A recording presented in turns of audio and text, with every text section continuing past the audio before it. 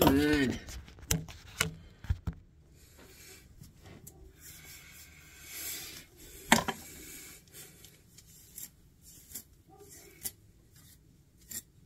I hate when this hair is just so untamable today.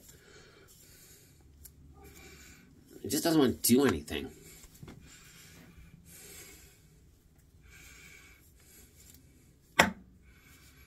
Like, nothing. It's flat. What do you want? You have the nerve to show up at my house? Girlfriend, I don't know what you were thinking.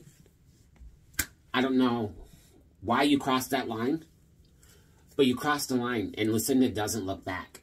If anything, I'm going to take your name, and I'm going to smear it right through the mud. And when I'm all done, you're going to wish that you never even felt him. It's really kind of pathetic and sad. Because you two made the biggest mistake of your lives by messing with Lucinda, okay? You should know that by now.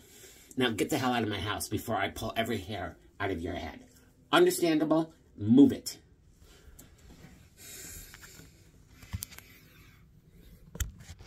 Oh, and by the way,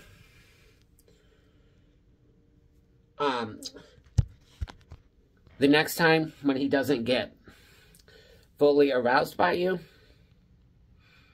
remember this. He had me. And you never go back once you've had me. So, good luck, girl.